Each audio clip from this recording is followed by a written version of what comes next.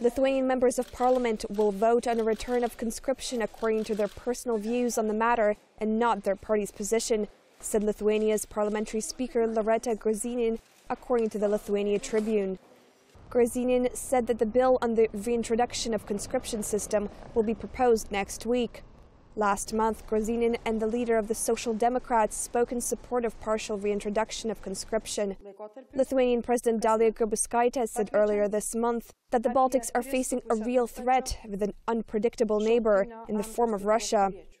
If approved by Parliament, the bill will reintroduce compulsory military service for 5 years for young men between the ages of 19 and 26.